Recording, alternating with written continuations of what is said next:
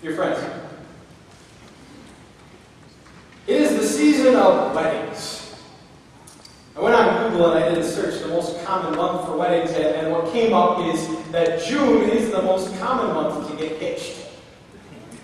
And weddings are a big industry. There's a whole industry around the food and everything design-wise. And one of the most common trends in marriage right now is to create your own vows. You want to creatively think how you're going to vow and profess your love to one another. Well, to get our minds going in this kind of wedding theme, I have some hypothetical vows for you to hear. I want to see if you think these are good or bad vows. And we're going to start with the groom first. Okay, so I've created some vows for you. Here's the groom.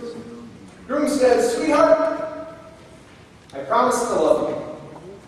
I promise to be there for you in all circumstances, to listen and to help.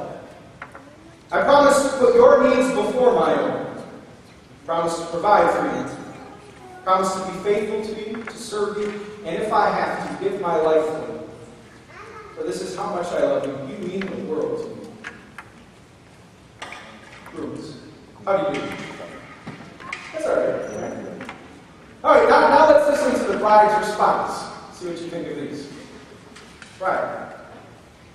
"Dear, I promise to love you on my terms. I want you to be 100% faithful to me. But I would like to play the field if I find someone more clever, or handsome, or if I just get bored with you. I want you to be there for me and listen to me at all times and in all circumstances. And I will be there for you if there is enough time left in my schedule to allow it. Also, I would prefer not to take this relationship public. I do not want my coworkers or others to know we are married. Around our family, it will be okay to spill the beans, but we better not talk about it too much there either. And so with that, take me. I'm yours." How's right? I'm thinking if that was the way things went down, that groom might be a little bit hesitant, and so should be. I'm not sure the probability of things working out so well in that type of relationship. But I bring this up because we're on the 10 Commandments, and God says, you know what, you should have no other gods. And it's not just a blanket statement as if He has done nothing for us. Remember those vows? Who is He? He's the groom, right? He said, I have cared for you. I have loved you. In fact, everything that was promised, I've already done for you. In fact, giving my life to save you. And in response, the bride's response. And I believe we struggle in following the Lord to the degree that He's followed us, and that's because of our sinful nature. But I believe, fueled by grace, and fueled by what Jesus has done, and knowing that salvation is already accomplished, we can do so much better than what that bride said to the groom that day. So let's talk about that. And let's get into our lesson this morning from Exodus chapter 20. I invite you to turn now to the Word of God as we read from Exodus chapter 23. It says, "You shall have no other gods before me. You shall not make for yourself an idol in the form of anything in heaven above, or on earth beneath, or in the waters below. You shall not bow down to them or worship them. For I, the Lord your God, am a jealous God." And that seems like a bad connotation, but what He really means is like He's an exclusive God. He demands exclusivity. It's not like He's needy. Alright? That's not our God. He's not needy. "I'm a jealous God, punishing the children for the sin of the fathers to the third and fourth generation of those who hate me, but showing love to thousands of generations of those who love me and keep my commandments." A bit on that explanation. Have you ever noticed that in Christianity it takes a generation to kind of swing the tide? I can look back and it was 3 generations above me that brought Christ to the Bloomer household and its transcendence. So also that happens with our faith life. God also indicates that happens with unbelief as well, that as you turn from the Lord, that also has a generational effect. This is the Word of God. But He makes it clear, right? No other gods besides me. In view of what I've done for you. Let's talk about that this morning. Let's get into it. What I find very interesting about this portion of Scripture is what's happening when God says, "You shall have no other gods." Right? It's very interesting if you know the Old Testament, right? Because here, I have some pictures for you. We know Moses is Charlton Heston, right? That's who Moses was. And he's on the mountain, Mount Sinai, right? And there's a big cloud around the mountain. You can't miss this. And below, when God is saying, you shall have no other gods, down in the camp, you know what they're doing? They are at the present time making another god. They're taking all the plunder of Egypt, the gold, and they're melting it down to make a golden calf. And it's kind of like if you're in a household where mom yells around the room, I made cookies, but no cookies before dinner. And the child at that moment, when he hears it, has his hand in the cookie jar. Right? And what I see from the context of the story is just how natural it is for us to want to have other idols and have things that come before the one true God. It is very, very natural. But some of you look at this picture and you're thinking some pious thoughts. You're thinking, Pastor, you know, I can let you into my house and you will find there are no golden calves there.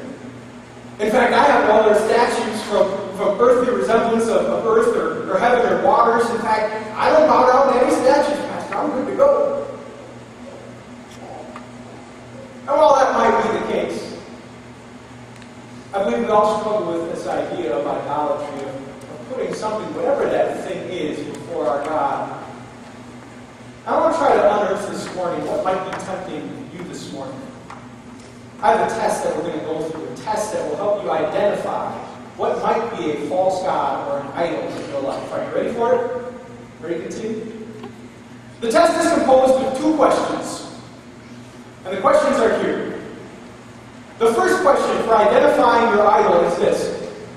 Your response is, what has the potential to make you uncontrollably angry, anxious, or despondent if you lost it? All right, think in your life now. If it was taken away, if it was no longer in your life, if you lost it, what has the potential to make you incredibly angry, anxious, or despondent? Ready for the next one? Next one. On what or whom do you spend most of your free time? It could be free time or regular time, it doesn't really matter. What do you spend most of your time and money on?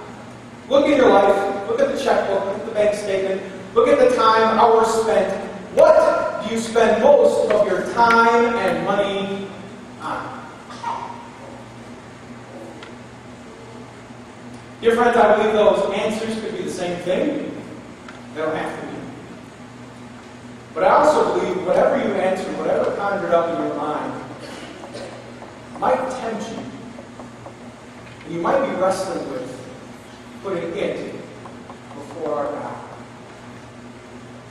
And the interesting thing about idolatry is that your answers might not necessarily be bad. Like I look at the golden calf and I'm like, those idiots, you know, who worships the golden calf? Or I look at the different gods of the Old Testament, Baal and Asherah, and I'm like, yeah, they're heathen gods, they're bad, they want, awful sacrifices and practices. But what you may have identified is that your responses are actually good. You might have come up with, well, my kids, a spouse, my career, which aren't inherently evil or bad.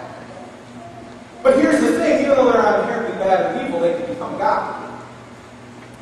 In fact, another had this quote to say about idolatry, said this.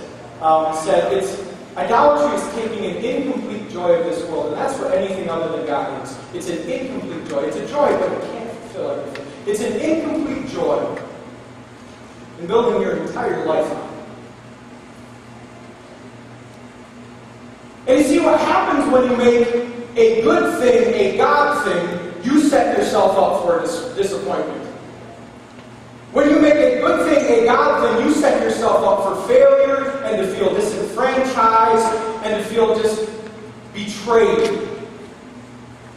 Because if something is coming before God today, that idol, whatever it is, you will reach a point where you will look at that idol and say, you lied to me. You promised that you would fulfill my deepest desires and fulfill my greatest needs and have my dreams come true. You lied to me. I spent my money. I spent my time on you. You didn't come through for me. Liar!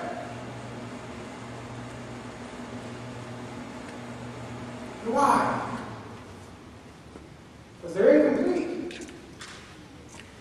They were never meant to fulfill all that our God can fulfill.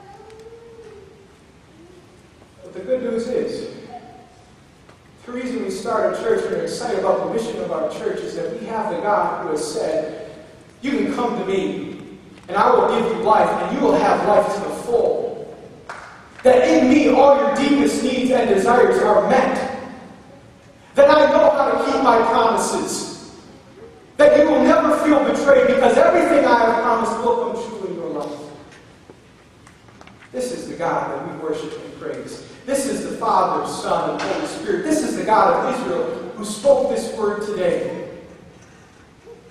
This is the God who on our behalf sent His Son to die on the cross, to shed His blood and wipe our hearts of idolatry, so that we could be clean in His forever. This is God. And really, when you look at Him compared to anything else, He makes everything else look silly. What is a golden calf compared to the Almighty God, the Maker of heaven and earth, the Savior? And I believe God does want to meet all our needs. Wants to be there for us in every and any circumstance. In fact, to talk about this, I want to talk a little bit about what might be your favorite department store. Was for ours for a bit. I want to talk about Target. Any Target fans? Thank you. Thank you very much. Yep. Love Target. And if you follow Target as I have, you've seen that they've expanded in recent years, haven't they? In fact, I remember it was just maybe a year ago in New Lenox, they had the grocery department added, right?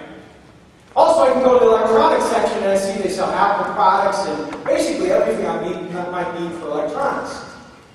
And it seems like they're trying to communicate to me, you know, you don't need to go to the grocery store.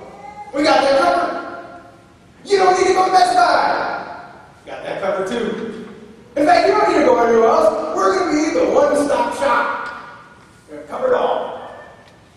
That's Target.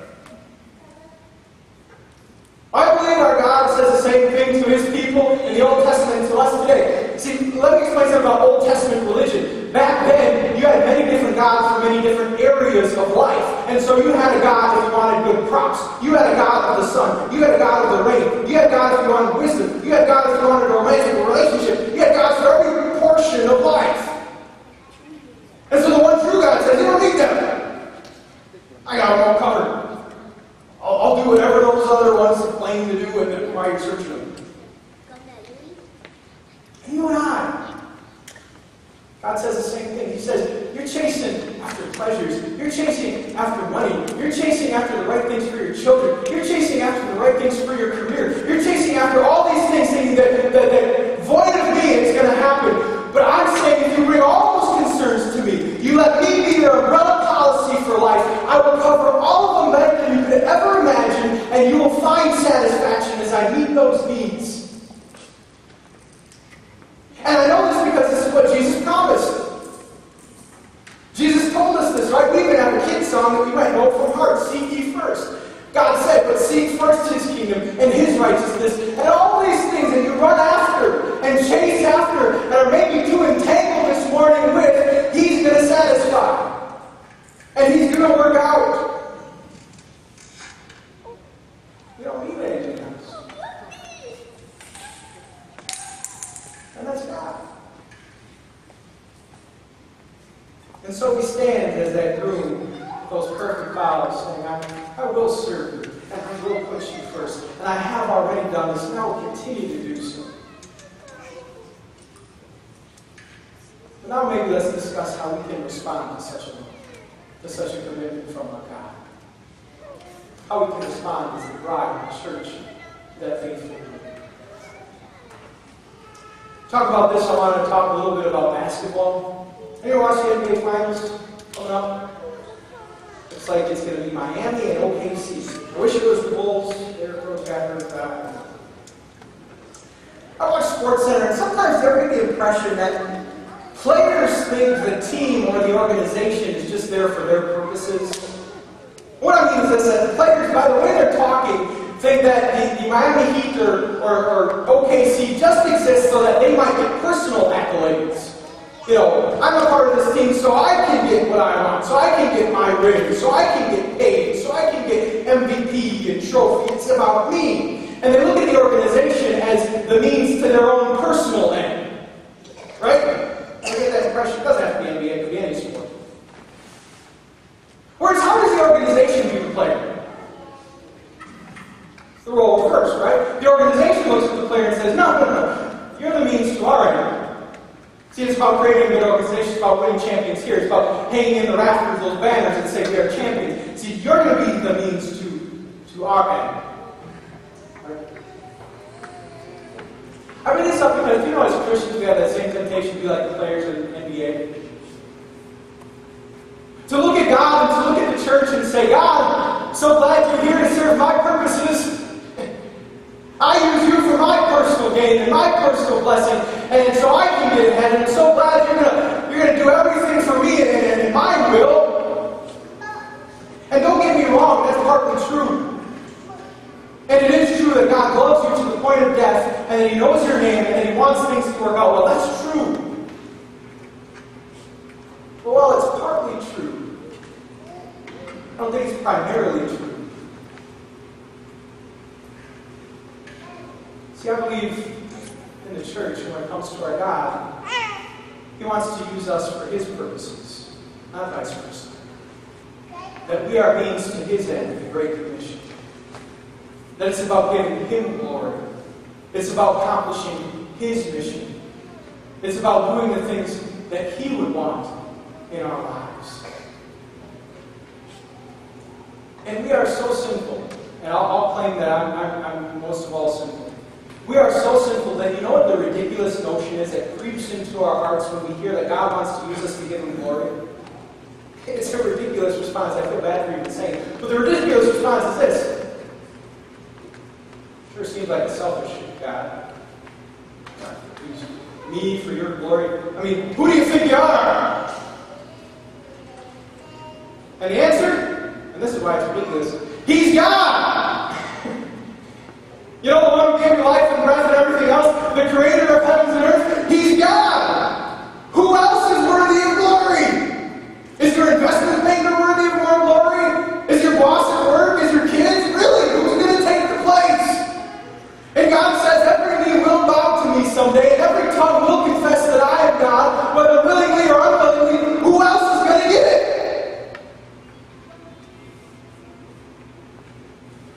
This is the God we serve. And I believe He is worthy of all glory, all praise, and honor, and humility before Him. If we would just but humble our hearts, stop thinking just what's in it for me, and see that He has greater purposes involved. And that's our opportunity. To live in light of His love. To know we've already been saved and loved by Him. To know that it is true that He has served us and loved us and saved us. But to also know it's not just about me, and it's not just about you. That He has greater purposes. And so, dear friends, I hope that you will trust to have all your emotions pent up in who God is. And to have all your dreams pent up not in what is your will, but what is His will. Because that's setting yourselves up for success. He will not disappoint. And if you want an indication if you're on the right track, I have one final quote for you this morning. I think an indication that you're getting there and you're on the right track, though we're not ever perfect, is this. We think we've learned about grace, set our idols aside, and reached a place where we're serving God, not for what we're going to get from Him. He's not the means to our end, but just for who He is. Because you have a great God. Amen.